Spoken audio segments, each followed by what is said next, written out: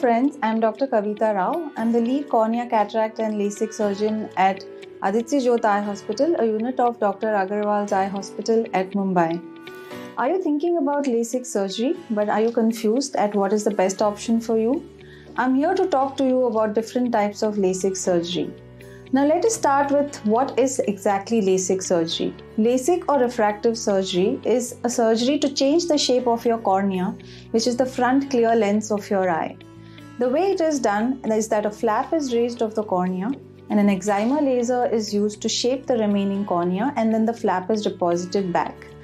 A conventional LASIK, or the blade LASIK as it is known, is done by using an automated blade to raise the flap, and then the excimer laser is used to shape the cornea.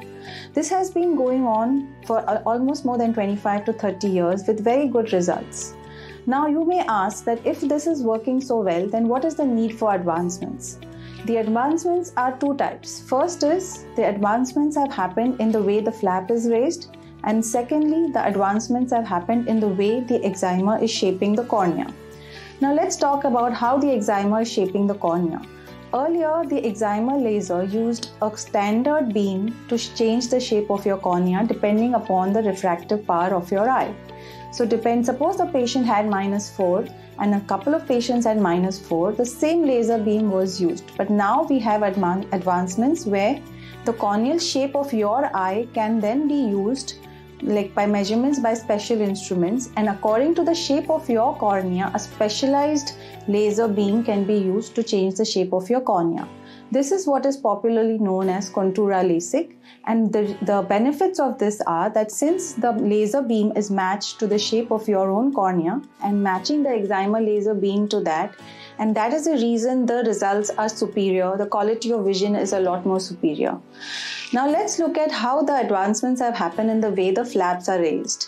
The flap can be raised with completely bladeless technology using a femtosecond laser.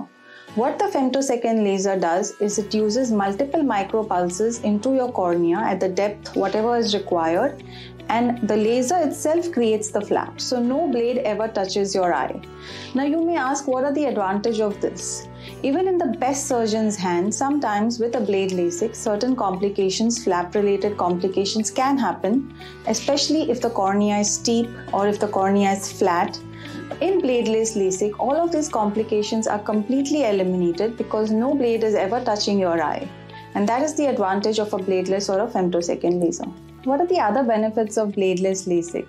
In bladeless LASIK, we also create a side cut while making your flap. The creation of this side cut makes and ensures that the flap is a lot more stable, and hence the chances of flap-related complications post-surgery are completely minimized.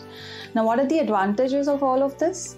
Conventional LASIK, the downtime for all your activities like swimming, makeup, exercises, if it is about 2 weeks, it is much lesser with femtosecond laser. You can go back to most of your activities within a week. Now, what is the third kind of advancement? The third advancement is SMILE. What is SMILE? It is small incision lenticule extraction.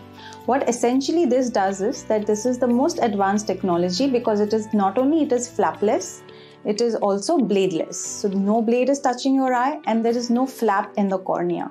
Now obviously the advantages of this is in the technology itself. Because there is no flap, there are no flap related complications.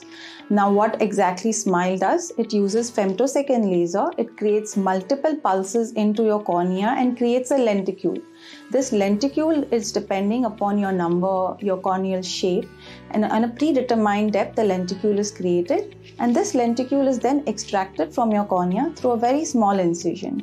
Now because there is no flap, this surgery is perfect for patients who play a lot of contact sports like rugby, athletes, professional sportsmen, and also for patients who wish to join the army, navy and military, and this is an ideal surgery for them.